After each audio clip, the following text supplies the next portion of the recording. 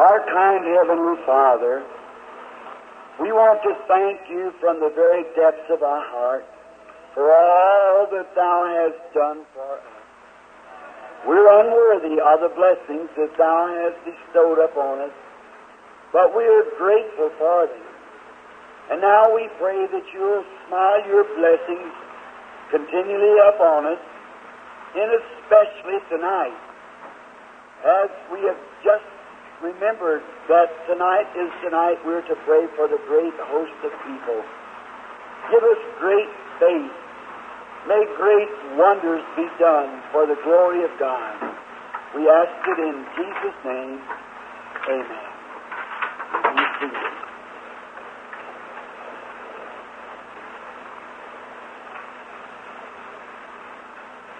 I just remembered that tonight was the night we were to pray for all the people, and he forgot to tell me that he's coming down and give prayer cards for all those people who just wanted to pass through the line. Now, I'd forgot about it till just here at the platform that we was to do that. And it hadn't come in my memory, rather, since coming from the place. So I thought I'd change my text then and talk on something else. But I was going to talk on something, but I'll change it now. And we want to thank all you ministers for this morning attending the breakfast. We just had a real jubilee this morning. The Lord blessed in a marvelous way. And the wonderful fellowship that we had with God's children this morning. And now, tonight, I believe the recording boys, this will be the last night for the books and the pictures. They'll be at the concession stand, wherever it is. We don't sell on Sunday. I've never did it. And the books and those things are not nothing that we make anything from. I buy them myself from Mr. Lindsay. And then I'll get somebody to sell them for me, and the meeting has to support the books. Now, if I was printing them myself and sell them, or could get them printed real cheap and sell them. But it's not, that isn't the idea. It's not to make anything out of them. No. It's getting the message to the people. And so you'll be invited, if you're planning on getting one of the books or pictures, if you get it tonight. Then tomorrow afternoon there is to be the service here in the place, the Lord willing. And then tomorrow night closes out this campaign. I know that there's other campaigns coming to the city, as Phoenix seems to have plenty of them, and that's good. I'm glad to do. I was just speaking to a minister just a few moments ago, and a well-known minister here in the city. He said, "Brother Branham, the Phoenix people love you." And I said, "That certainly is mutual." I wished I had time when I come into the city to go to each one of your homes and have dinner. I know you got good cooks, and I would sure like to do it, but it's seemingly that in these meetings I've just got to constantly stay on the feet until I'm just get so wore out I can't go. Brother Moore, I was trying to get him to preach for me, but I tell you, if you preach and you fall over on the platform, then we get a doctor and he says, "Really, you're in bad shape." So I'll try it next time. I said, "Now, Brother Moore." But we're happy to be assembled with you tonight. And now, even in our day that we're living in, and this morning I was speaking at the breakfast on the subject of Joel, where he saw the worms, different insects, eat down the tree, God's heritage. And we tried to name what those worms were, and how that each one of those worms is the same worm, just dies and comes back a different insect. And it's been the devil all the way along, who broke up brotherhood and the things that they had in the first church, and the false unity of the church, while we try to unify people with organizations. Organization unifies themselves, but Christ died for the whole body. See, it's not just a unity amongst one organization, it's a unity amongst the entire body of Christ. And those old worms are just, every time that this little tree that's been cut down, and it's laying there just as a stump, and every time some life starts up, the first thing you know, we build a little organization around it, the worms get in and eat it down. I said one of these days God's going to bring down some insect powder. He's going to spray these worms. They'll quit eating from that time on. When a man can be so isolated from those things by the love of God and the Holy Ghost, it'll never touch him. We have people who found that place. I know man. It wouldn't make any difference what organization you belong to or what you believe. You're a brother anyhow. They wouldn't draw any lines. That's, if it can work on one or two, it can work on the rest of us. That's right. We can all be the same. You know, I was thinking over in Job, the 14th chapter. It said there's hope in a tree if it dies. And even the stalk grows old, the roots of the ground. Through the scent of rain, water, it will bring forth sprouts again. Now, that gospel stump that's in the ground, the Pentecostal blessing, only thing it needs is some Pentecostal water. And Pentecostal water is the Word. For we're washed by the water, by the Word. And just some good old-fashioned Holy Ghost gospel teaching will certainly put that thing right back in its place and bring it out again. That's right. Now, I told Brother Moore this afternoon, if I preach longer tonight than 20 or 30 minutes for him to stick me in the back. And so, when I come to talk, I'm a long ways from being a preacher, a theologian. But what I know about Jesus, I love to tell others. And I just put everything that there is in me in it, because it's my Lord's work. And if I was doing a job for you out here busting concrete, I'd do the best job I could do. How much more doing for the Lord? I want to do my best when I walk to this platform, do everything that lays within me to win souls to Christ.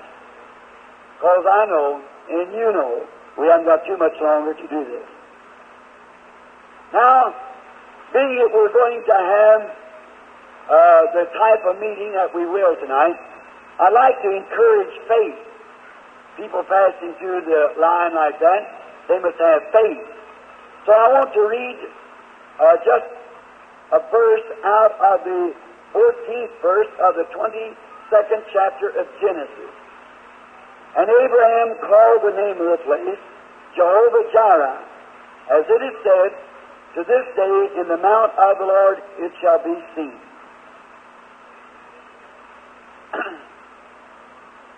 God in the Old Testament had 7 compound redemptive names. And when this picture was taken that you see out there of the pillar of fire, as I regard it that way, and the night that it was taken is when Brother Bosworth asked a Baptist preacher in a debate in Houston, Texas, this question. He said, if you will answer me this one question, yes or no, I'll walk off the platform. He said, was the redemptive names of Jehovah applied to Jesus, yes or no? That settled it. If the redemptive names of Jehovah was not applied to Jesus, he was not Jehovah-Jireh or Jehovah-Rabbi, the Lord's, or Jehovah-Jireh, the Lord's provided sacrifice, and if he was Jehovah-Jireh, he's Jehovah-Rabbi also, the Lord that heals all our diseases. They're inseparable. Just like you can't separate them. You can't separate God from His nature and His motives. And if He is Jehovah-Jireh tonight, the Lord will provide a sacrifice. If He wasn't that, then He wasn't the Lord's sacrifice, and He wasn't the Savior. And if He is Jehovah-Jireh, He's also Jehovah-Rapha, the Lord that healeth all our diseases. That settles it. So there's no way of answering it. Just say it's yes or no. To deny it is to deny Christ being the Savior. To accept it is to accept Him as your healer. So there's no way out of it. And I'm so glad of that. Now we're going to speak tonight on this one compound redemptive name, Jehovah-Jireh. And now to get a background of our story. Everything, you must not take just one little scripture to prove anything. It must lay out in the whole view of the Bible. That's the way we want to do it.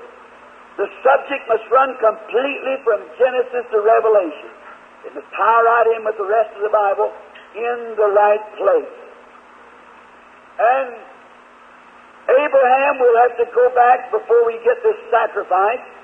We'll have to go back and find out who Abraham was. And I truly believe that the Spirit of God that was in Abraham was a part of Christ.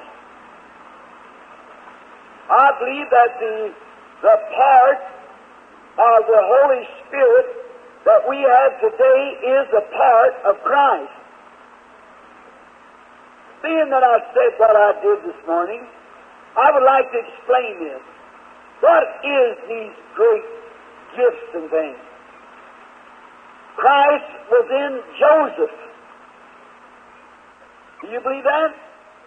Look, I was sold for 30 pieces of silver, almost 30, and was hated of his brothers, loved of his father, just exactly like Christ.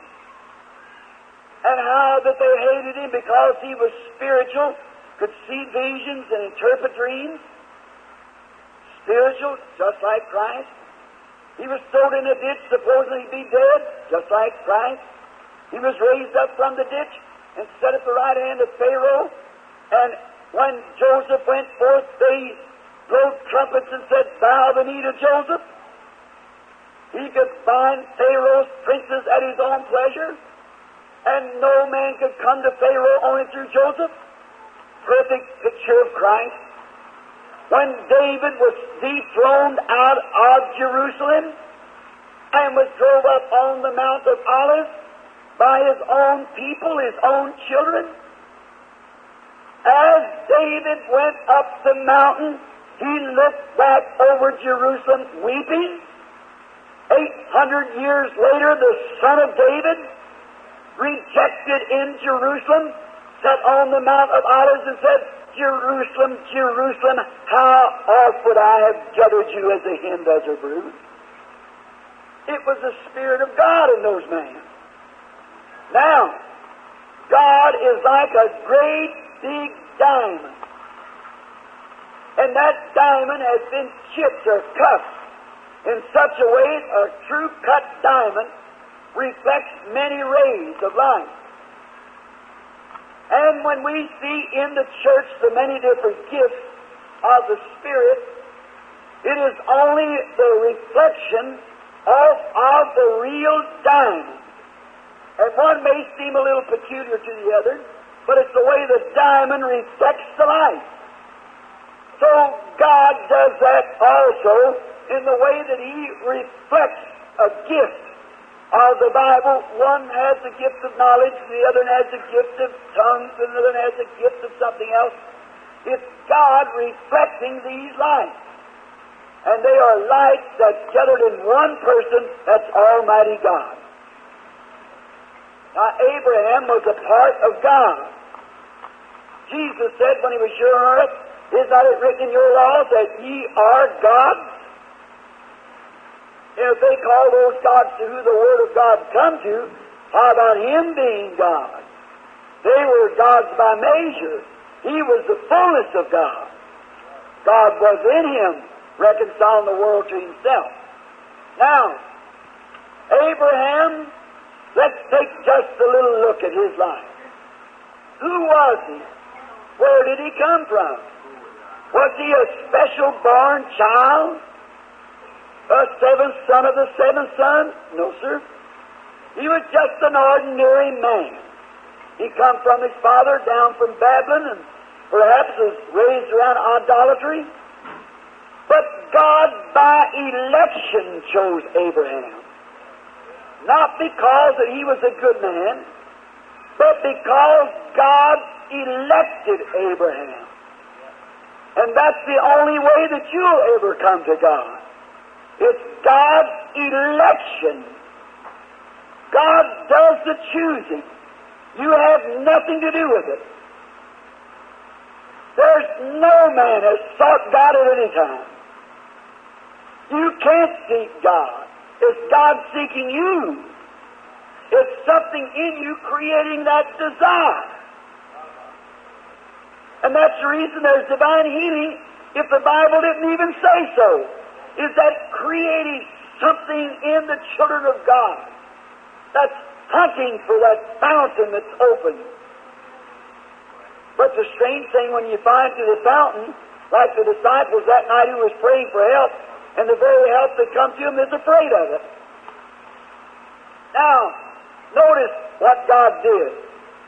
Now, Abraham in the Bible represents election, Isaac, justification, Jacob, grace, Joseph, perfection. Then it ran out. Perfection. Joseph was a perfect man. There's nothing against him in the Bible. But on this election, God chose Abraham not because he was an educated man, not because he was a smart man, but because God saw something in Abraham before the foundation of the world. And that's the reason you are a Christian tonight, is because that God saw something in you before the foundation of the world and put your name on the Lamb's Book of Life before the world ever was formed. How are you going to lose? How can you do it? The Bible says the biggest fault that I can find with any of the churches, and especially the real church that's born again, they don't know who they are. You don't realize what the privilege that God has given you. You're looking for something way off in some kind of a millennium. But that's one the devil has pulled over you. Now we are the sons of God. Not we will be, we are now. And every redemptive blessing that the Lord Jesus died for is our personal property right now. Everything that He died for. Not we will be, we are now. Now let's watch Abraham and see what a promise God gave Abraham. God gave Abraham the promise and made the covenant with him unconditionally. Not if you'll do this, if you'll do that. He had nothing to do with it. God said, I've already saved you, you're going to come to me in old age. That settles it. When man makes covenant with God, man breaks his covenant. When man and God had covenant together in the Garden of Eden, man broke his covenant. Then he made a covenant with him through the law, man wouldn't even keep it. But God was determined to save man. So He gave the covenant to Abraham and his seed. Abraham and his seed, unconditionally. Not because you do this and because you do that, or because you have this or have that, but God made the covenant unconditionally. That's what the Bible says. Now you say, well, I wish I was a Jew. Well, that which is outwardly is not a Jew, but that which is inwardly, says the Bible. And we being dead in Christ, the Bible said that we take on Abraham's seed, and we are heirs with him according to the promise. Every man that has been filled with the Holy Ghost has the seed of Abraham in him because he has the faith of Abraham in him. And Abraham believed God before circumcision or anything else, and it was imputed unto him for righteousness. You see it? That takes the scare out of you. It's not, oh, if I can just keep hanging on. Oh, that isn't the idea. I never did try to hang on. He done the hanging on, and by grace He saved me. It ain't what I do, it's what He done. What I do doesn't matter anything. It's what He's done for me. Now, if I love Him, I will do everything that's in my power to do the right thing for Him. Now, if a man says, well, I just Presbyterian idea, I just walk up and shake hands and say, I got it, that's all right, I got eternal security, whether you're off the track. My wife, I love her. I made a covenant with her to be her husband. And if I was away from home and some woman would come to me and say, I love you, and I felt like that I would make love to the woman, and Mitty would forgive me for it when I went home, I still wouldn't do it. Though I know she'd forgive me, I wouldn't hurt her like that. And a man that loves God, you don't quit drinking, smoking just because you think you're going to keep you from going to hell. If you love the Lord, you do it because you don't want to hurt Him. I've seen fashions, cults, and teach the people to wear, the ladies to wear long dresses, long sleeves, and long hair. That's all right. They should. But that isn't what takes you to heaven. You could have your hair long, your dresses long, and have a temper enough to fight a buzzsaw and hate your neighbor and everything else. But the reason that you do keep yourself the way it should be is because you love the Lord and want to keep His commandments. You're Abraham's daughter, Abraham's son. That's what does it.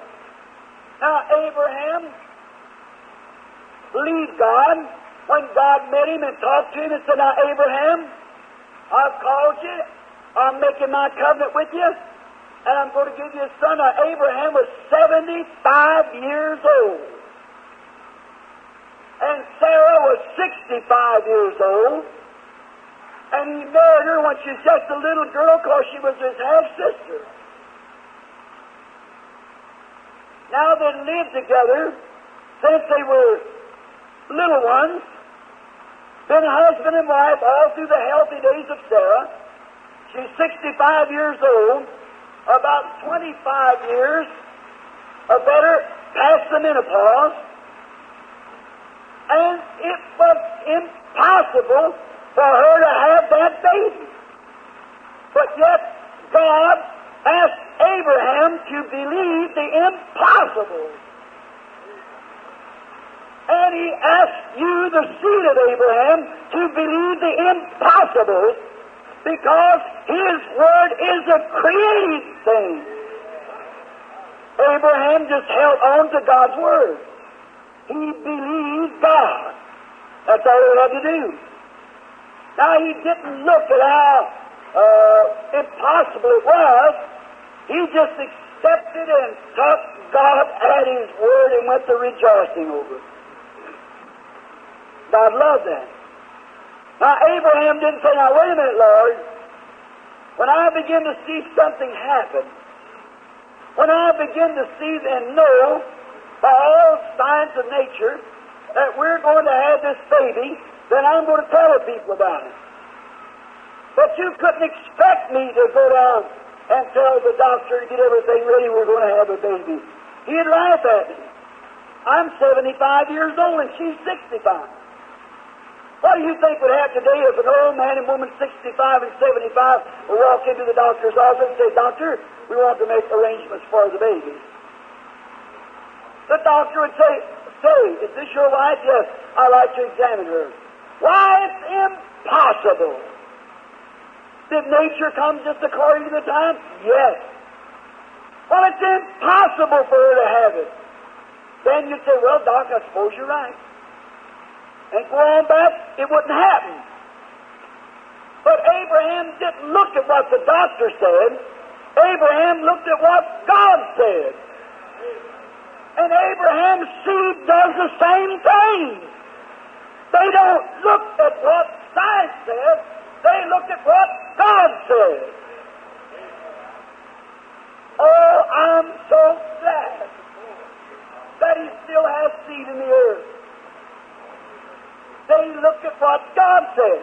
They take God's word for it.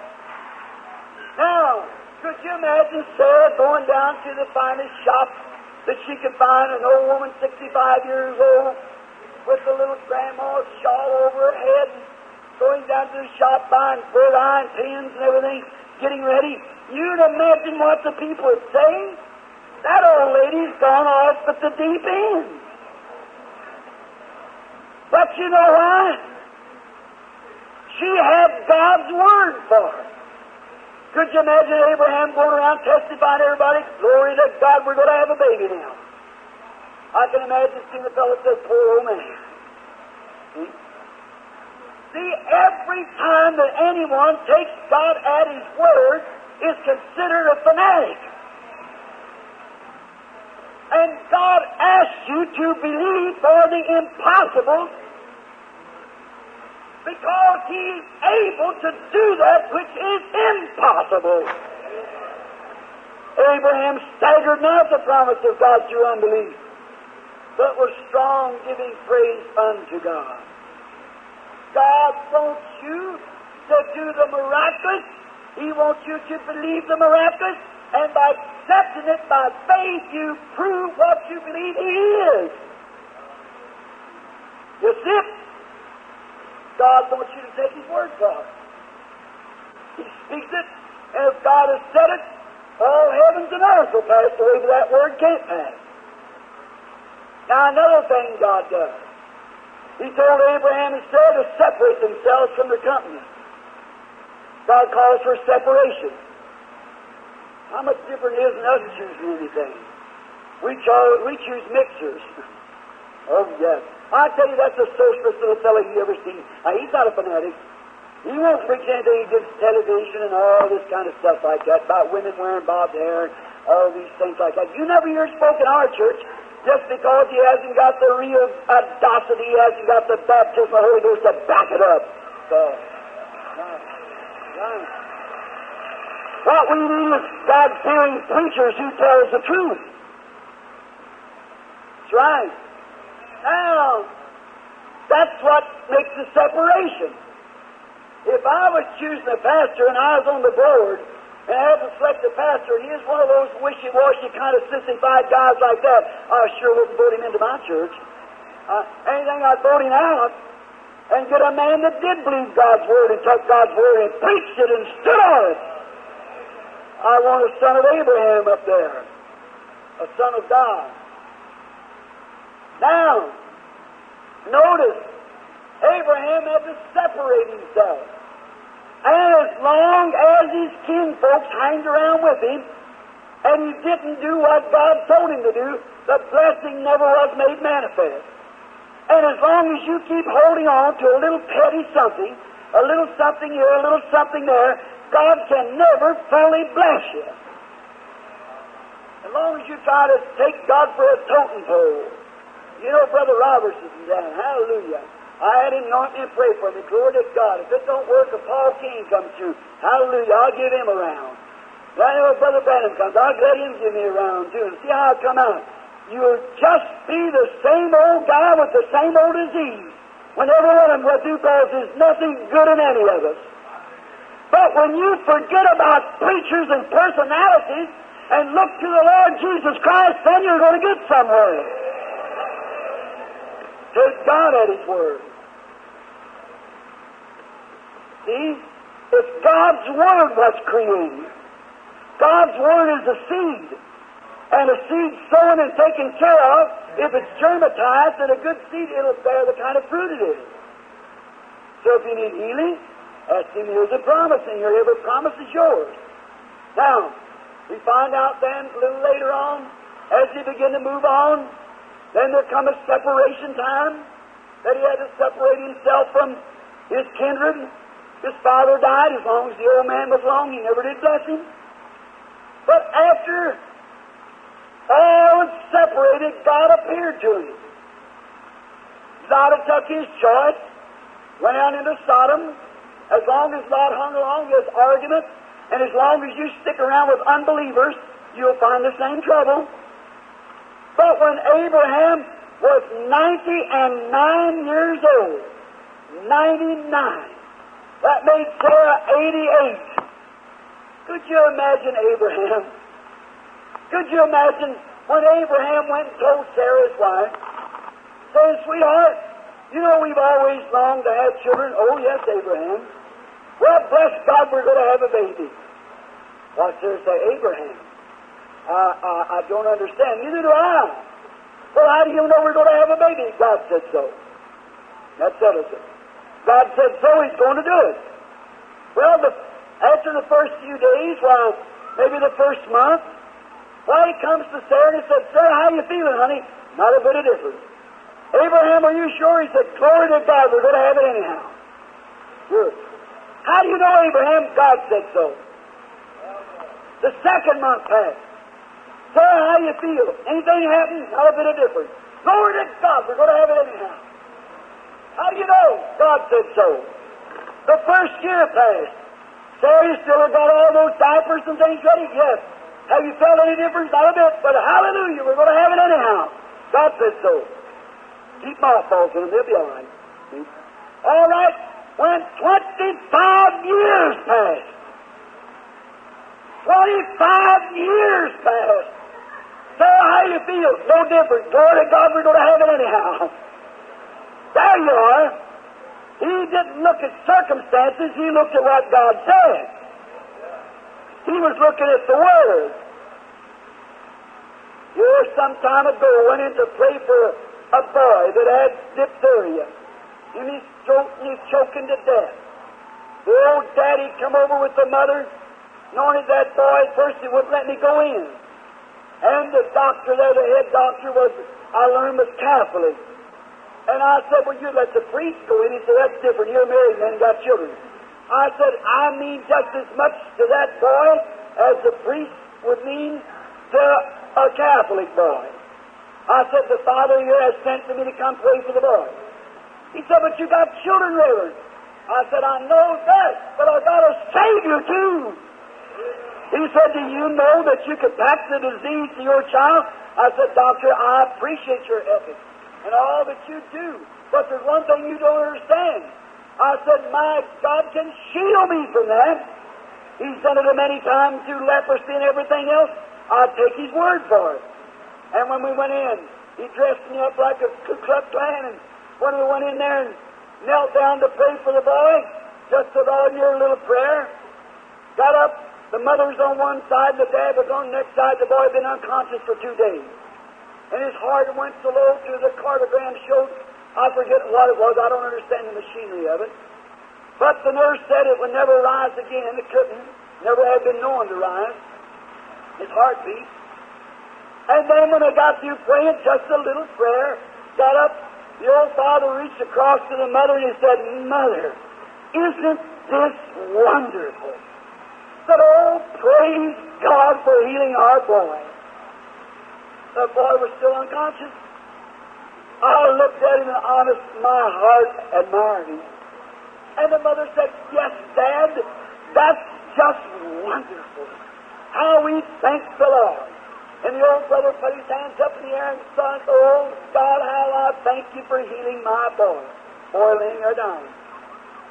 And the little nurse standing there, she walked over to him and she said, Sir, I don't understand. But how can you take that so lightly when your boy is dying? Oh, he said he's not dying. That he's living and going to be well. Oh, she said, I can appreciate your faith. And she said, but there's one thing you must understand, sir. This machine is scientific. And if that hand went way down here, it can never come back again. It never has, and it never will. The old patriarch put his arm around the little lady, and he said, look, little lady, see, you're looking to that machine, for that's what you've been trained to look at. That's all you know about. But that I'm looking to a divine promise of God that He'll raise him up. The boy's married now and got a family. What? It depends on what you look at. If God made the promise, God's obligated to keep that promise. No matter what the circumstances is. Then God told Abraham, He appeared to him, in the name of El-Shaddai, the bosom. And He said, Abraham, I am the Almighty God. Walk before me and be perfect. And He said, I am the El-Shaddai, the breasted God. The El-Shaddai means breast like the woman. No, not breast, but breasted. I am the breasted God. I am the strength giver. Like a little baby when it's sick and fretting, crying, kicking, squalling, and the mother picks it up and she leans it on her bosom, and it begins to nurse the mother's strength. And as the little fellow starts nursing, the first little taste of strength, he quits crying, and Mama just pats him a little, and he's satisfied while he's nursing. He doesn't fret anymore, and he's bringing in his strength all the time. Well, that's what God is to the believer. He is the breasted God. He was wounded for our transgressions. With His stripes we were healed. And the believer lays right a hold of the breast of God, the Word of God, the New and Old Testament, and he lays right a hold of that divine promise and nurses and blesses God and pulls on the believer on his belief from God till he nurses back his strength again. And he's satisfied all the time he's nursing. Oh my, I like that. You don't notice how, did I go an inch a while ago? You don't pay attention when you go to an inch and out, he's just nursing. That's where a believer is. If it's explained to them by the Bible that He heals the sick, the believer just takes His word for it and that settles it. That's all. You don't say, am I any better? Can I move my finger a little more? Can I twist my toe? That don't have one thing to do with it. Not one thing. It's what happened in here. It ain't what's happened out here. It's what's happened here in the heart. Man believes God from the heart. And as long as that divine promise can find an anchoring place in the human heart, there isn't all devils in hell could ever tear it away from him. It's there. He believes it. He'll die by it. Or he believes it. And holding that promise, after a while he keeps holding it, believing it, the finger begins to wiggle. Then the hand begins to move. See, he's nursing the strength of God into his own body. And then God told Abraham, He said, now that you're separated from Lot, He took the bad choice. All the fields was watered down in Sodom. Big cities were built full of sin. And isn't it strange that that lukewarm believer, Lot, would go down to the best place he could find, the most beautiful place he could find, take the road of ease. And isn't it strange thing that sometimes people who say that they believe God, they want to take the road of luxury. They want to take the road where there's no trial. They want to take the easiest way out. They want to take the way that's not persecuted. They want to take the road of ease. It's just the lukewarm believer. But Abraham, the man of God, gave Lot his choice and taken what was left. Oh, I just love that. A real believer will give you your choice. He's willing to take what's left. There's no selfishness in a real believer. Not at all. Now notice again, after Lot had separated and taken his place, God appeared to Abraham. He said, Abraham, rise up. Look all around. Look to the east. Look to the west, to the north, and to the south. He said, every bit of it belongs to you. It's all yours. I'll give it to you. It's yours. Well, Abraham was going to fall heir to all of it. So he said, get up and walk around through the land and see what you own. I think God calls the children of Abraham to do that. If this little group of people gathered here tonight would only get up, if the people in Phoenix alone would only search out through the Word what you have, you possess all things. All things was given to us by Jesus Christ. If we're believers. You know, if I bought a home and it was mine, I'd go through the thing, see what I had. I'm just kind of a prospector. I like to dig around, find out what I got. I'm an heir of salvation. I'm an heir of divine healing. I'm an heir of heaven. I'm an heir to the earth. I'm an heir, joint heir with Christ in all things. Then I like to look through this book and prospect and see what all I'm an heir to. You know, it's just like a great big arcade, a great big place. If they told me I own that arcade, I like to go around and see what I have. I like to pull out this drawer and look in it and see what I got in there. I like to go over here and open this place up and see what I got in there. I like to go somewhere else and look, and if some place looks just a little bit high, I'll just get this step ladder, walk right up and pull it down and look at it, see what belongs to me. It's all mine. Well, that's where it is in the Bible. If anything looks too far away, too big, too high, just get out on your knees. That's your step ladder. Lord, let me understand it. Just keep moving right up till you touch it. Look at all that belongs to you. It's all yours. It's for every believer. Some time ago, I was talking to a man named John Sproul. He's a good friend of mine. He spoke to the country many years ago with the old Glory Barn. I don't know whether he's ever out here or not. He went through the eastern country, and a lot of you eastern people will remember John Sproul. And he was one of Brother Bosworth's converts. He was healed with a bad throat where he got gas with mustard gas sucked into his nose or throat, and he didn't have no voice at all, and Brother Bosworth prayed for him. He got healed, called his wife up, and she fainted, and he went out anointing the sick and praying for him. Took a little vacation and went over to France. He went out to La Salle-Lorraine, France. He was going through a great garden, and he found a statue of the Lord Jesus. And he was standing there with his wife, he said, in amazement, saying, look at that.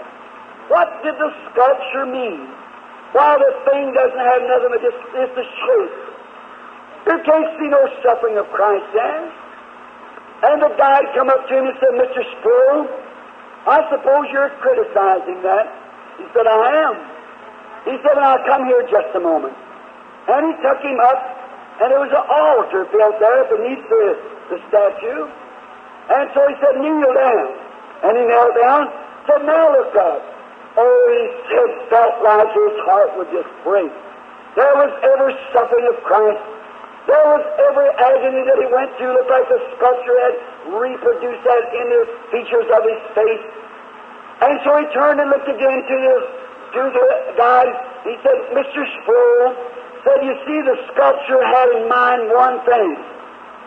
Said that when he made this statue, He didn't make it for people to stand off and look at it this way. He made it so that people bow down and look up to it this way.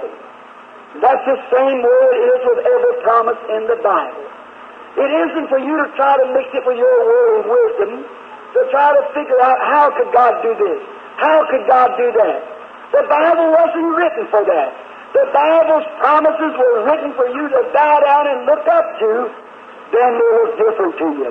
When you look up to them like that, God kept His promise with Abraham. He gave him the child. And the little boy, when he was born, grew to about 12, 14 years old. And you know how that must have been a lovely thing in that family.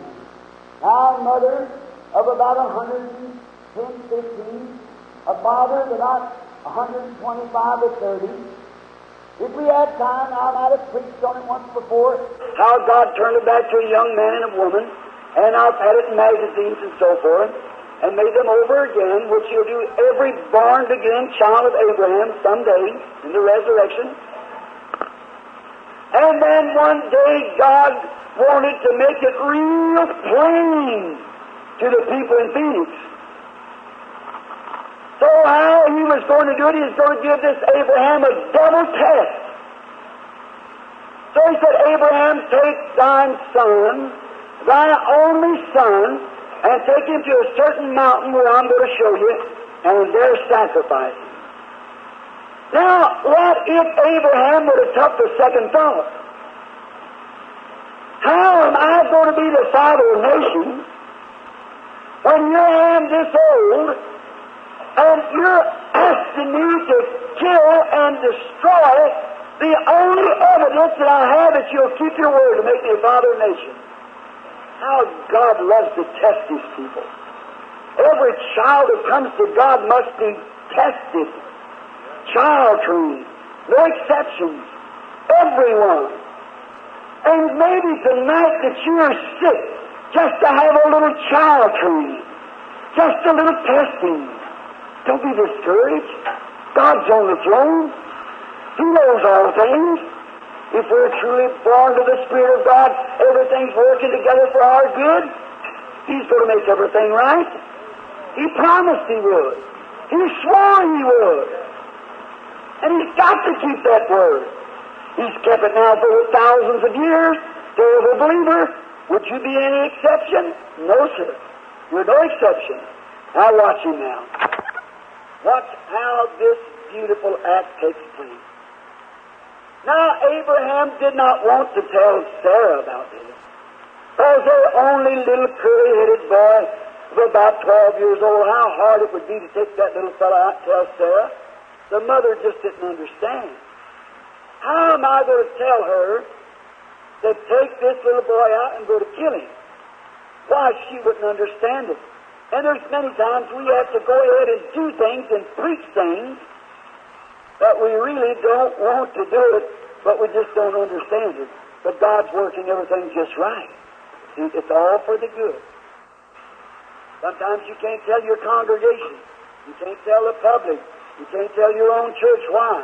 But you've got to do it anyhow. Now notice, one morning he gets up, chops some wood, and puts it on a little mule, calls a couple of servants, and got the little boy up, said, we're going out to worship. And they went 3 days' journey. Now, I can walk anytime 25 to 30 miles a day. And I drive a lot in a car. I patrol for 7 years, averaging 26 and 28 miles a day through wilderness. And those people then can walk better than we can now, because we're used to riding and so forth. But now, if he walked 3 days at 25 miles a day, he was 75 miles back from civilization. And then he lifted up his eyes and saw the mount way off where God had showed him in a vision. And so when he got to the hill, I just love this part, he said to the servant, you stay here, the boy and I are going yonder to worship, and he and I will return. Did you get it? The boy and I will return. How are you going to do it, Abraham? Explain to me. If you've got the knife in the sheath here, and a vision from God telling you to go kill that boy, how are you two going to return back? But God believed Abraham, or Abraham believed God. He didn't take no second thought. The only thing he knows, God gave the promise. And if Abraham had received Isaac as one from the dead, he knew that God could raise him up from the dead again. And if you being dead in sin and trespasses, without any nature to serve God at all, and God by election called you and gave you His Spirit without you making any choice, no man can come to me except my Father draws him first. And if God did that to you without you being able to make a choice, how much more will He heal you and keep you when you've got a choice by a sworn effort of His? What a marvelous thing. How did God promise? Abraham didn't take the second thought. He said, well, God's been good. He kept His promise. I don't know how He's going to do it, but He'll do it. I can't tell you how God does it. How that He could heal a man that's dying with cancer, and the doctors has given him up, and he's eaten to pieces. But if it would be necessary, I believe tonight I could produce 500 cases of it. Sure. Today as I was going into the restaurant to eat the breakfast, a little man standing behind me. And he said, do you remember me? I didn't. But somebody had told me that that man was brought to the meeting with TB so bad that he couldn't even whisper. And I believe he's one of the sponsoring pastors tonight. Or he's a minister of the gospel, preached with a voice like a roaring lion. How can God do that? I can't explain it, but God said He'd do it. That settles it. You take His word. You don't try to figure it out. You can't figure it out. I've seen so many times that people say, well, I got to figure it out. I got to understand it. Then it isn't a faith anymore. Faith is not what you understand. Faith is what you accept and can't explain it. It's an act of faith.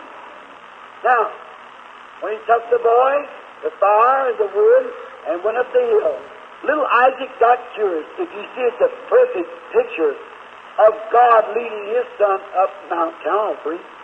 Certainly is. The Father and the Son, the only begotten. It's a perfect picture.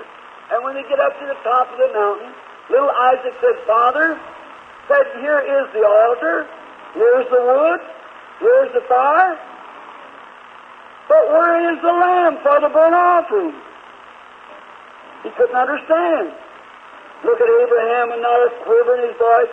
He said, my son, God will provide for Himself a lamb for the sacrifice. Didn't know yet what was going to take place. He was stepping right up like the Hebrew children, right up to the fiery furnace. Our God's able to deliver us, but nevertheless we won't bow to your image.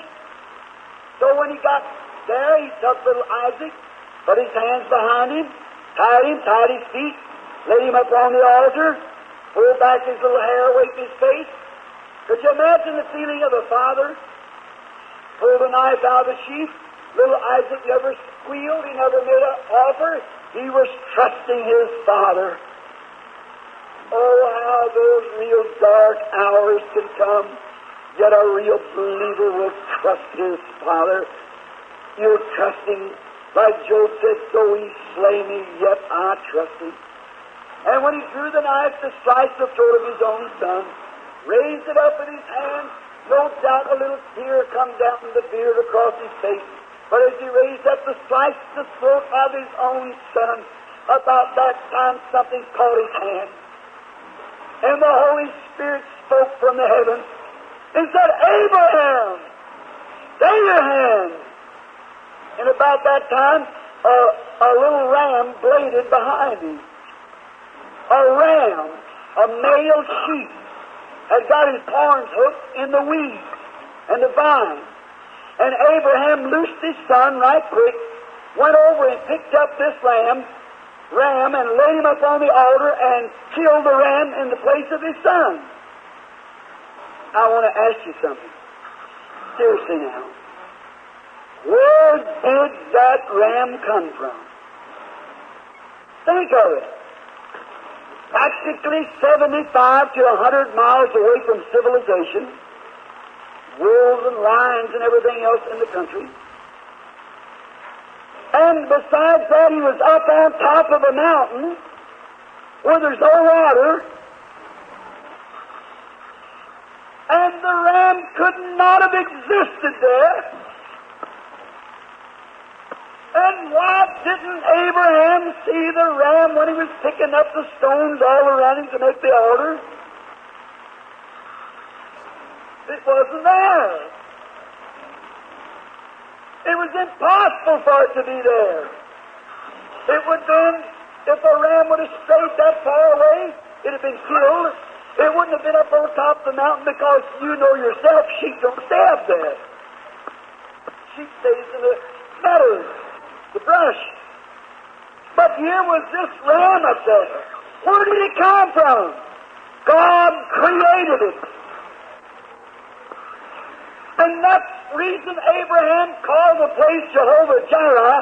The Lord will provide the sacrifice. Now, he didn't see a vision.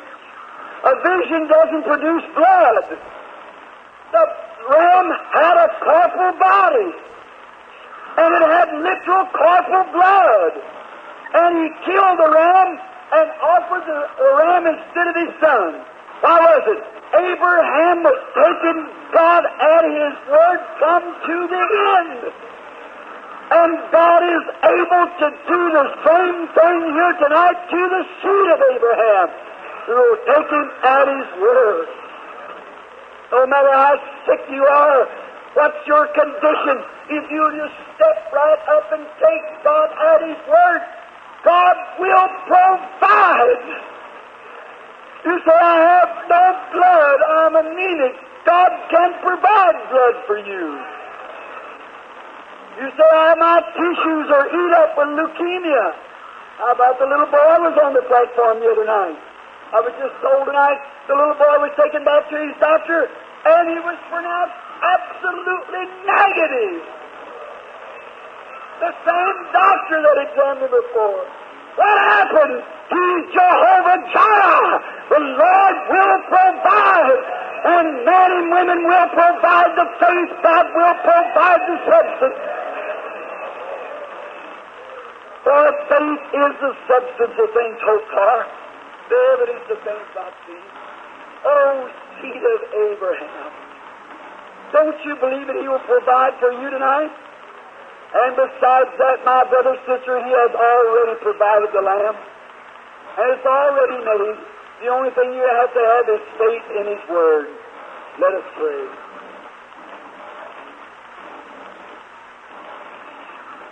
Our dear blessed Father, as our hearts beat beneath our shirts tonight, the skin of our body,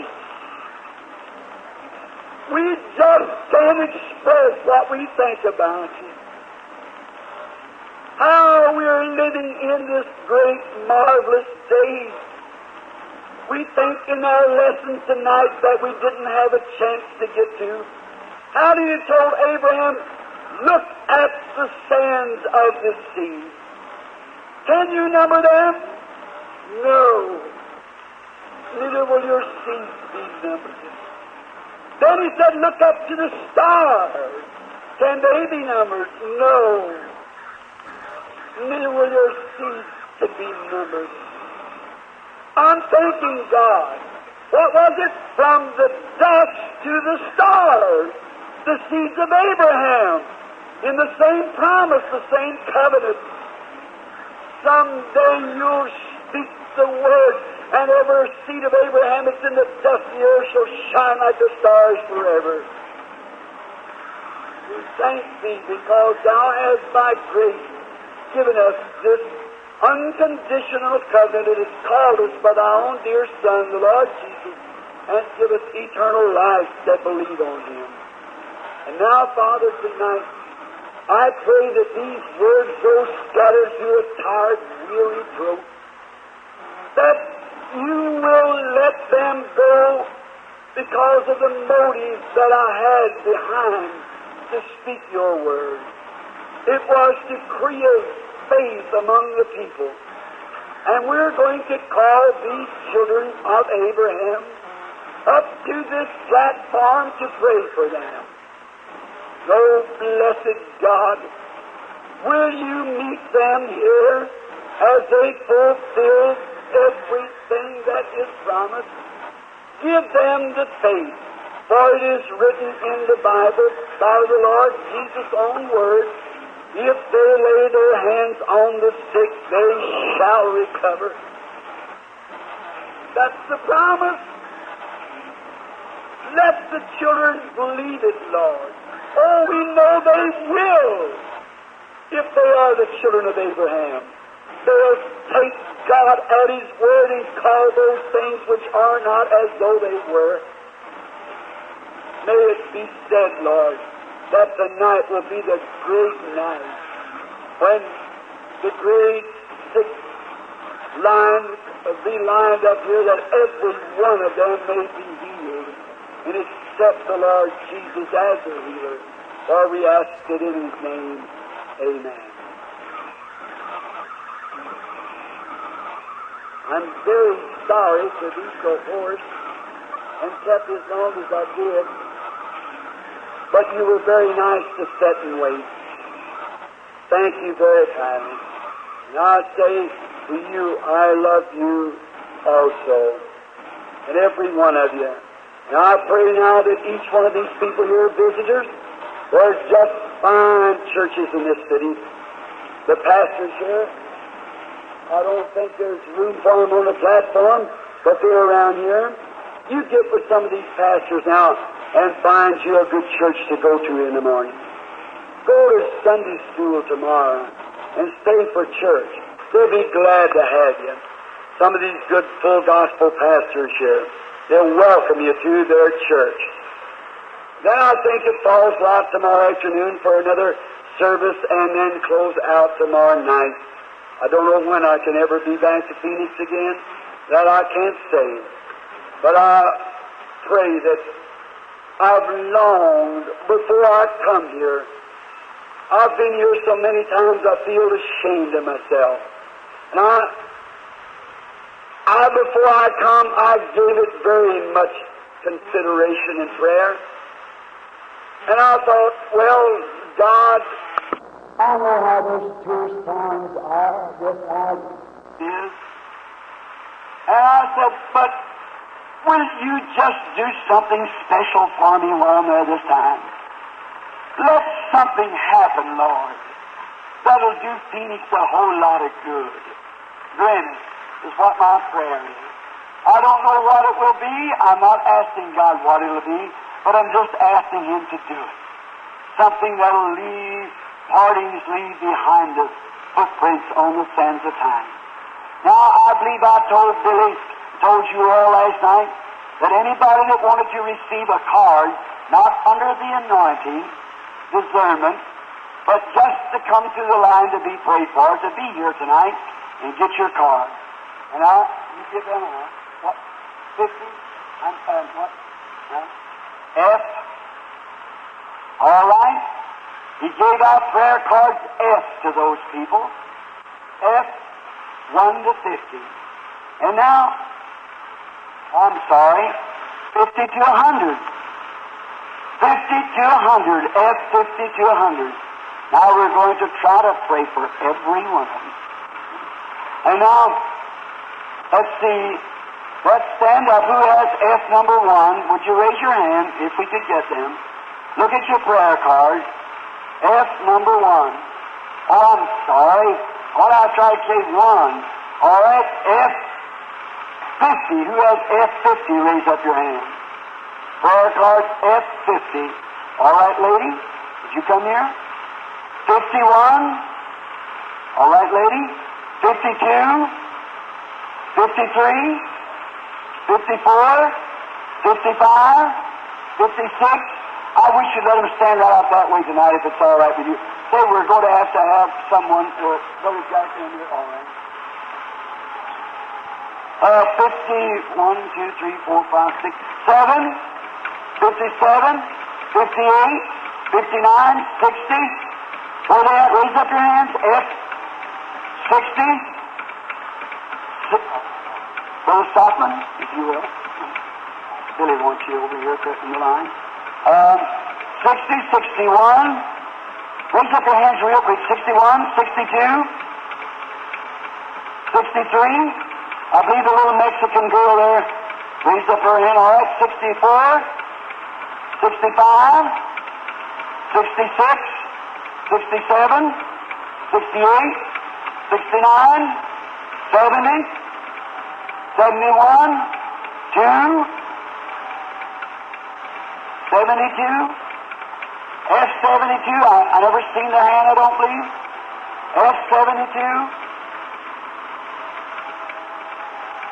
Would you raise up your hand who has F72?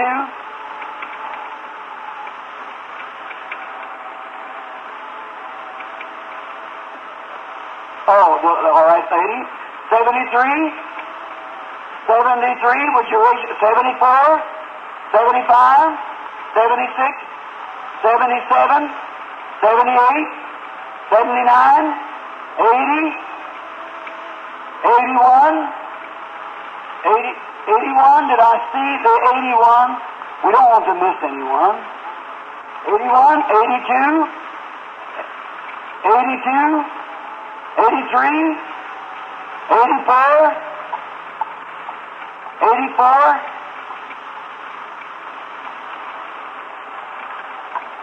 prayer card 84. Some of you help me to look at it. All right, 85, 86, 87, 87, 88. So she's got Sister Juanita, she has 87. 87. All right, 88. Prayer card F88. All right, 89. 90. 90. All right, 91. 92, 93, prayer card F93, do I see it? F93,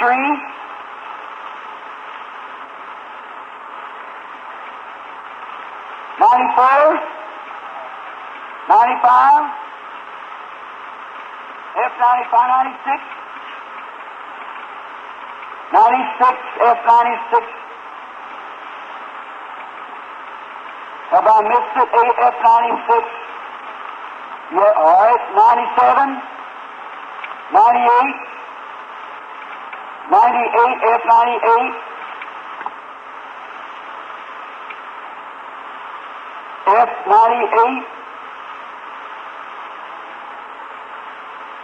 99, 100. All right?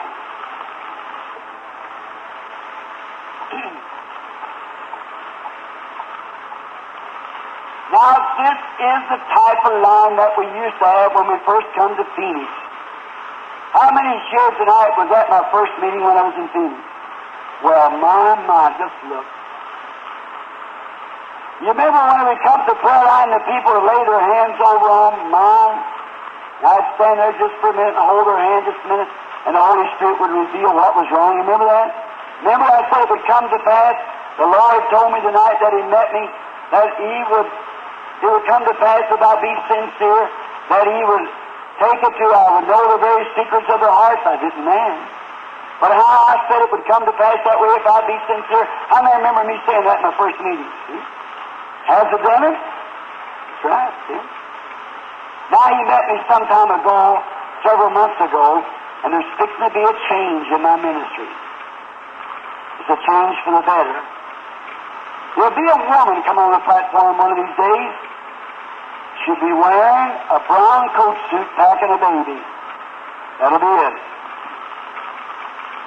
A little woman with a baby in her arms, with a little, I may say it wrong, it's a little skirt, little, is that what you call coat suits? Two-piece suit. Two-piece suit. I don't know much about ladies' clothes. I don't never even bought my wife a pair of stockings in my life. She can buy them herself, but I made a mistake on that one time. You know my life story. I was supposed to get one kind, I got another. So I just let them do it from now on. So I was going to buy my little girls one of those little jumper jackets or whatever what the ladies wear, I don't know. Like the little lady's got the sitting there with the rose on her. What do you call them things? Blouse. That's what it is. I was going to buy my little girl a blouse, and I had my daughter-in-law go do it. I couldn't do that. So, have faith now. The Bible said, if there be one among you which is spiritual or prophet, I, the Lord, will make myself known unto him. Speak to him in dreams. Reveal myself in visions. And if what he says comes to pass, then hear him, for I'm with him. If it comes not to pass, then don't hear him, for I haven't spoken to him. Now I'm telling you from my heart, those visions that you see here at the platform, that's not me doing that, it's you doing that. You're the ones that are doing that. It's your faith anchored. I just submit myself. And as I submit myself to God, then your faith does that very same thing, pulls it like that.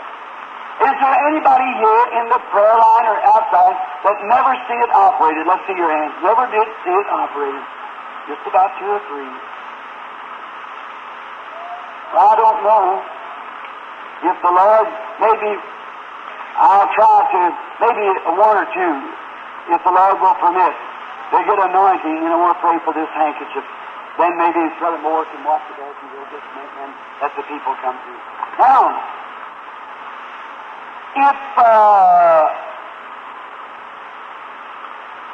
each one of you coming, if you believe with all your heart and with all your soul, now what does it take?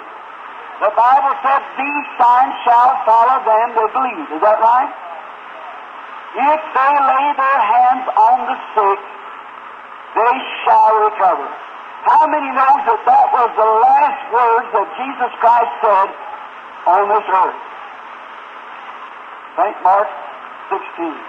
The last word that ever fell from the lips of Jesus Christ said, if they lay their hands on the sick, they shall recover. My ministry's never been too effective in America. But oh, how it goes overseas. Brother Moore was telling me this afternoon, he said, Brother Branham, as hard as you preached this week, if that would be anywhere outside the United States, there'd be 100 or 200,000 souls won to Christ. Right? Now you see what a documented condition we're in here. Oh, my. It's becoming to a mass Corinthianism. That's right. Just everything, this is us, and we won't have them do this and this, that. Step out and take the Word. Believe God. Poor little America. Feel sorry for them. But the hour is at hand. God can't judge a just people. They pass from judgment. But it has to get in this fixed so He can stand His judgment. You just remember, we are in for it. Just keep that on your books and see how long it's going to be. Now, if the mighty works would have been done in Africa that's been done in Arizona, they'd have repented long ago. If the mighty works that's been done in Arizona had been done in Germany, we'd have had no war. They'd repented long ago. In Germany, I made my altar call 5 nights and got 10,000 each night, and but 50,000 souls won to Christ in 5 nights, and never touched the person. They just pile up and heap up and everything of crutches, wheelchairs, just pile them in corners and everything. Brother Julius Stadcliffe is somewhere in the building tonight. I seen him a while ago, sitting here, Chaplain Stadcliffe. He was with me in South Africa on Durban, where many thousands of people to a big racetrack, and we were only there about 3 or 4 days, something like that. And they were still coming to the meeting a week after I was gone. And the altar call was made, or the line to call. We couldn't give out prayer cards. We just let the missionaries go out and take 2 out of this tribe and 2 out of this tribe and 2 out of that tribe. There's about 15 tribes there. And they lined up a little prayer line. And the first one coming to the platform was a Mohammedan woman. And that woman, when I said, "Why did you come to me as a Christian if you're a Mohammedan?" The interpreter said, "Well, she believed that I could help her." I said, "Why didn't you go to your priest?" "Well, she believed I could help her." I said, "Have you ever read the Bible?" "Yes." "And if Jesus will return and do the same things that He did when He was here, and let me know who you are, what's happening, and so forth, and what you're here for, will you believe it and accept Jesus?" She raised her hand, she would. And the Holy Spirit come down, said, "You went with your husband. He's a low, heavy-set man with a black mustache. You went she was an Indian, went to the doctor the other day, and he examined you in the female glands and said you had a cyst that should be operated on." She said, "That's right," and she accepted the Lord Jesus. That shook the Mohammedans to 10,000 came to Christ at one time. And I met a missionary who was saying the precious jewel, the precious jewel. He had been there 30 years preaching and had won 1 Mohammedan. Brother, the Mohammedans, them Hindus came from the old Medes and Persians. They alter not. That's right. But the real, genuine Lord Jesus in action at one time, and when I made the altar call that afternoon, which I believe, and Brother Julius, I believe you believe the same, way over what we said, but 30,000 came to Christ at one time. One altar call. And F.F. Bosworth, and if anybody ever met a saint in this modern day, it's F.F. Bosworth. Yes, sir, I'd stand with that if I was dying this minute. And that old man stood there looking over that ground and weeping, and it was estimated 25,000 miraculous healings taking place, and never touched a person who stood there and prayed for him. 7 truckloads of all kinds of sticks and stretchers and things was picked up off the ground where they walked right away from it. 25,000. Think of it. And here you could preach till you tap your life out. Someone says, "Well, pretty good message." Oh, I don't care to go back anymore. Is that America for you? Oh, your day has come. I'm not talking to the church. Your day's at hand too. That's the rapture. Praise be to God. Brother Stadcliffe, wasn't that a wonderful meeting? Would you just stand up a minute? Here's the author of the book, A Prophet Visits Africa, Chaplain Julius Stadcliffe. The captain of the United States Army now. He was trained, I believe, at Wheaton or somewhere there, and the same college and so forth that Billy Graham come from. Went right along with me, writing that book and taking those pictures. He was standing there that night when I saw that bus coming in the first night when I landed there in Africa, and there was that bus moving, and there I saw that boy, one leg 6 inches short, another. Chaplain Stadcliffe was standing right there taking that note when he had it. When I looked around, I seen a little green car fly sideways and hit into a tree and broke the back of a young girl, and I couldn't find her while she was laying way down under here. And when I walked, I remember, "Well, be careful what you tell her." But I saw a vision of her rejoicing and running. I said, "Stand up on your feet, young lady. Jesus Christ makes you well." Her mother said, "Oh, no, she can't stand." If the doctor says that she moves, she'd die, her back was snapping together. And the girl sprang to her feet rejoicing, and the mother fell in the cup the girl come out of. Right. Brother Statsfield has the pictures of it from the book. Yeah. That settled it. Thousands times thousands swarms of Christ. But we try to study it out. I'm not talking about the church in America. Look at here tonight. How many in here saved? Let's see your hands. Every Christian in here. See? Sinners are not interested, are they? They don't want to come. Don't care about it. Just about sinned away the day of grace. I've seen in 33 how cars would look before the coming of the Lord. They're pretty in that shape. You remember, I prophesied this. You mark it in your books. I've told you many times, every time here. There'll come a time. America is a woman's nation. And a woman will rise up soon in America and become a great person, like a president or somewhere, before the coming of the Lord, I believe. See? Just remember that. And I've said that. And cars will become more like an egg shape just before the total annihilation or the destruction comes to this nation. Let us pray. Now, Heavenly Father, here we are. We're on the threshold of a new event. Here's many standing here sick and afflicted to come through the line. Behold your servant, Lord. Here's handkerchiefs laying here, packages, letters. They're going to the needy. I bless these handkerchiefs in Christ's name, and may every one be healed. Grant it, Lord. I pray that this blessing will be received by everyone. And as Americans, as a servant of God in this nation, and this is people, I bless this people in Christ's name. Oh God, I pray that you'll bless every minister. And oh, may we get a new vision of lost souls and scream as loud as we can, for the end is at hand. Grant it, Lord, I pray in Christ's name. Amen.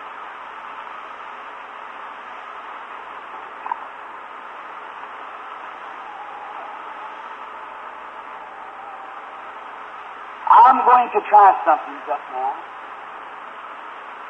And I want you brothers to watch, because when I get under, if the anointing would come, I'd like to pray for all these people as a promise, but I'd like to pray for them so you could get them moving first, so that the whole group could be prayed for. But I'd like to first feel the touch of, I can't help it, friends. You may think I'm a fanatic, but I know that in myself, I haven't got nothing here. I'm just a man. And I want to feel that something and know that anointing is here. Before I lay hands on these people, though I can't stop with them. All to do, you can't do it. But I just like to feel the anointing for the first 3 or 4 or 5 people or something. Then you brothers just watch. Would that be satisfaction with all the crowd? And how many out there is going to join with me and pray with me now? Up in the balcony. See, all you people look up there. There's at least 1,000 people here tonight. I've judged that many anyhow. I'm a poor judge. But I say there's 1,000 people here. There'll be 1,000 prayers going for you at once. I'm the children of God. And look here what kind of people. Every one of you is born again, raise your hand. See what? God's got to hear it. Now he said, where 2 or 3 are gathered in my name, I'll be in their midst. He's here. Now a little vindication of that. May the Lord God of heaven grant it. For the glory of God. Brother Moore, you stand there, and after 3 or 4 passes through, you see it just gets a touch of weakness. Then you start the line coming. Now, ladies, you're standing here for something. I don't know. He does. You know I don't know nothing about you. And don't know what you're here for. But it says, what are you trying to do, Brother Branham? I'm yielding myself. Did the Bible say in one place, behold the lilies of the field? That's in the Bible. What does a lily do? He toils all day and night just to yield itself to the bee and the passerby, to give out. He has made a lily. God makes honey, so He makes the lily to give out the honey. He gives gifts in His church. We just yield ourselves. And yield. Now, if God will permit me, to know what you want to ask God for, just a moment, would you believe with all your heart? Now, you know that I don't know what you're praying about now. I couldn't tell you. But if you'll ask God something, and He'll tell me what you want, will you believe? Will the audience believe then? Now, this is for you, children. Now, each one believe it. While you're out there, believe yourself. That's just a time for the lady.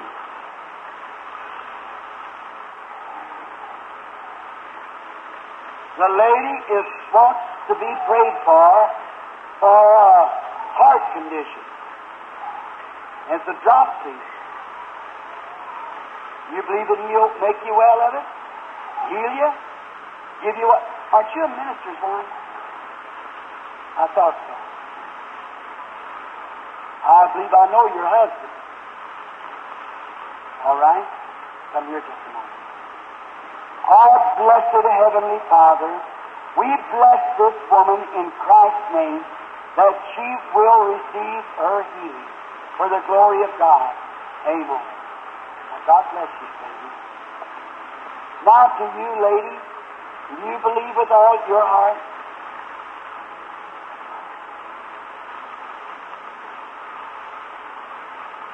The Bible said, if thou canst believe, all things are possible. Your troubles in your throat. And that's called an ulcer of the throat. And it's caused something in the gland, and it's affecting your ears. That's right, isn't it? Now you believe? Come here. Oh, blessed Jesus, I pray that you'll heal her in the name of Lord Jesus Christ. Amen. God bless you. How do you do? You believe with all your heart?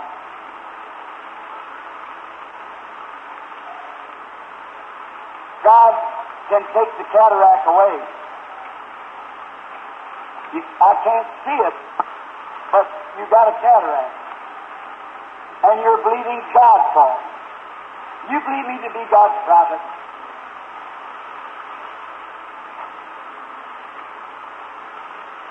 You're not from here. No, sir. Your wife's with you. And she's already accepted her healing. And you're from Ohio. Right?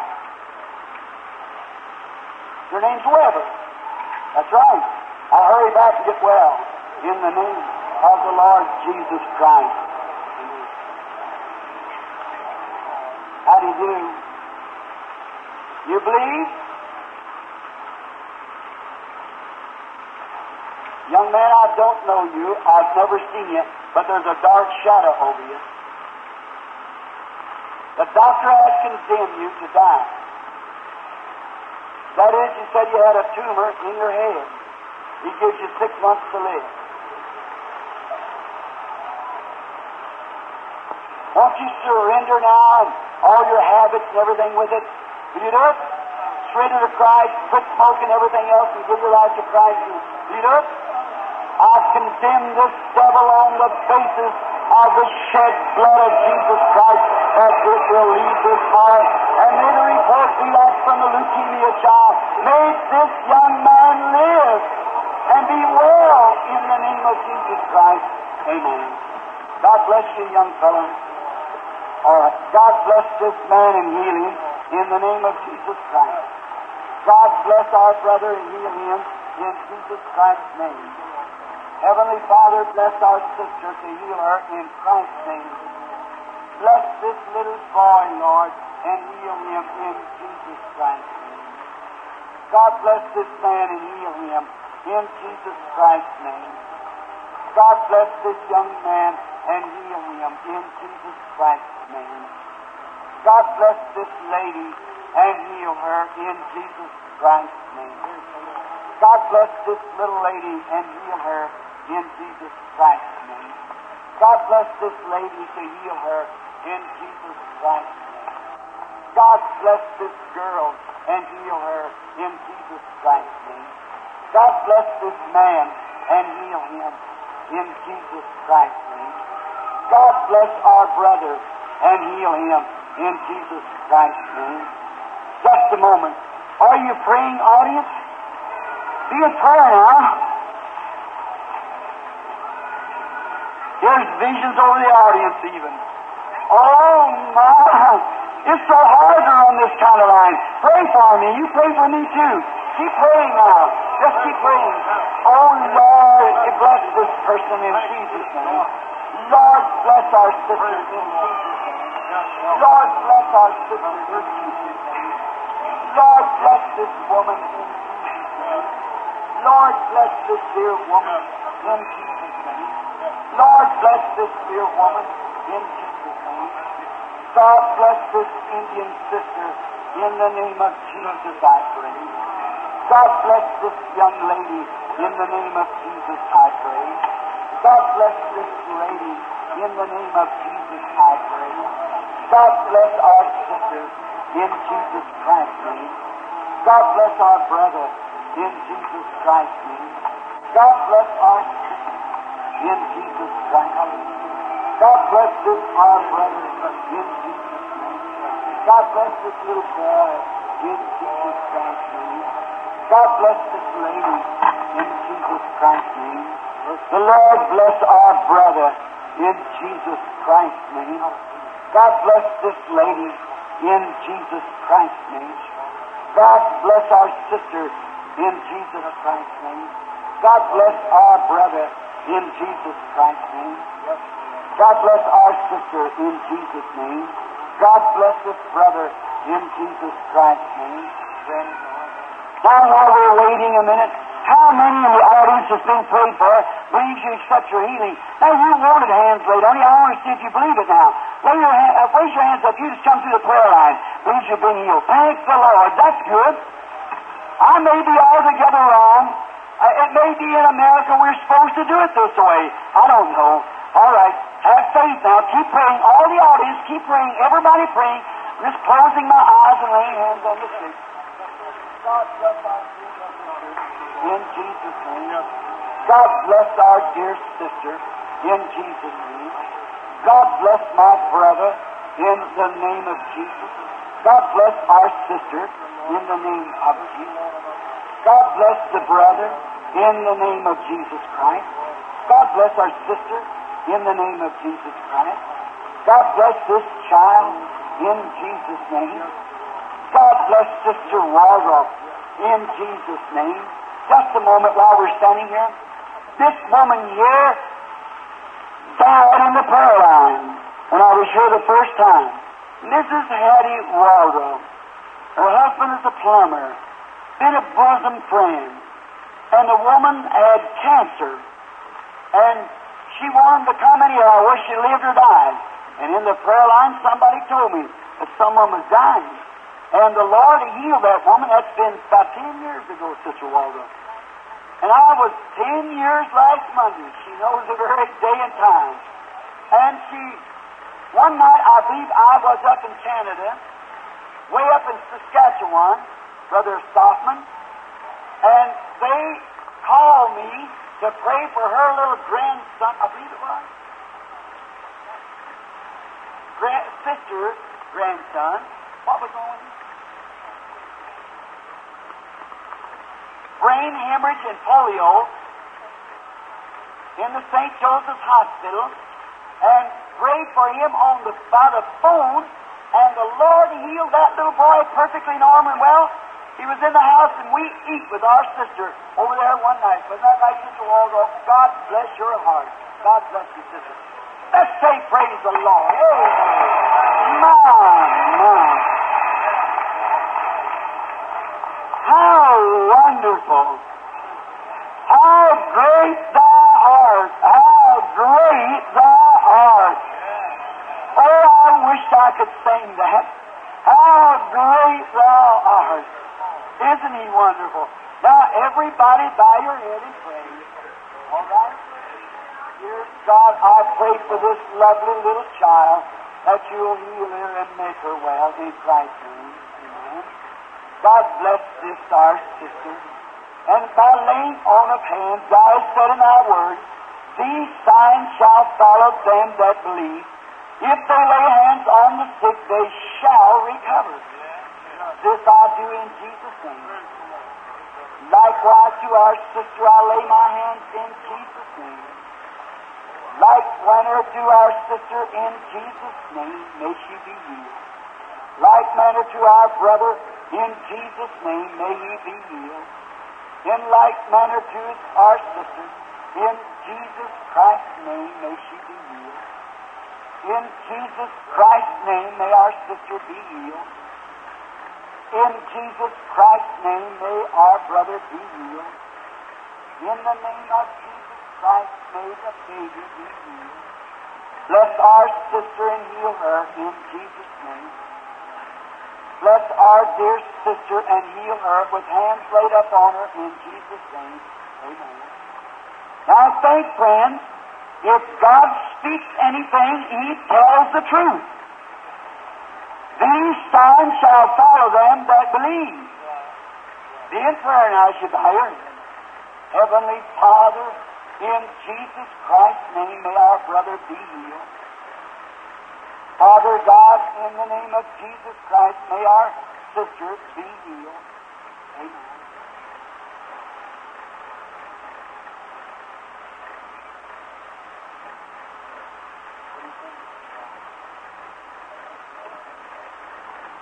That's so much easier than the other way for me. If that's the way you desire it, that's sure my way too.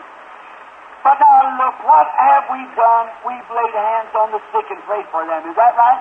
How many believe I went through the prayer line? Sure, healed. Let's see your hands. Everyone went through the prayer line. Praise the Lord. You know, that may be the right way.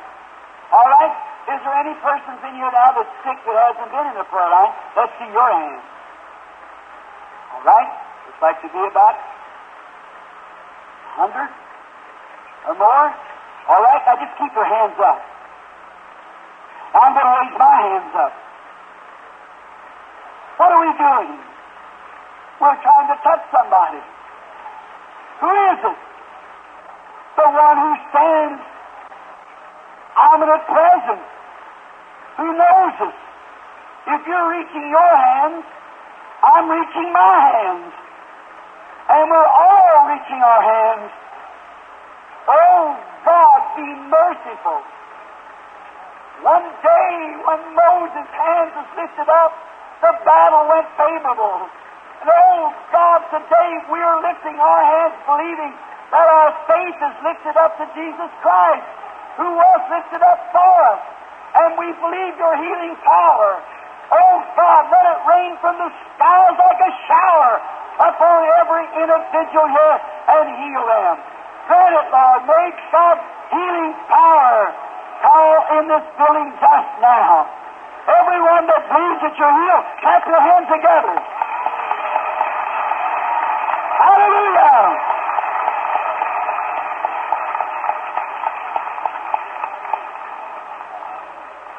Then it's over.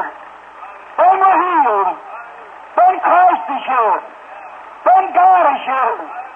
Then the angels are here. Then God gets glory out of it all. Praise be to the Lord God. All right, Brother Moore. While we bow our heads just a moment, I'll ask Brother Moore to come and take the service today. You want to be prayed for son? God, pray that you will bless this man and heal him. In Jesus Christ's name, amen. God bless you. Now we'll bow our heads just a moment. Brother Moore,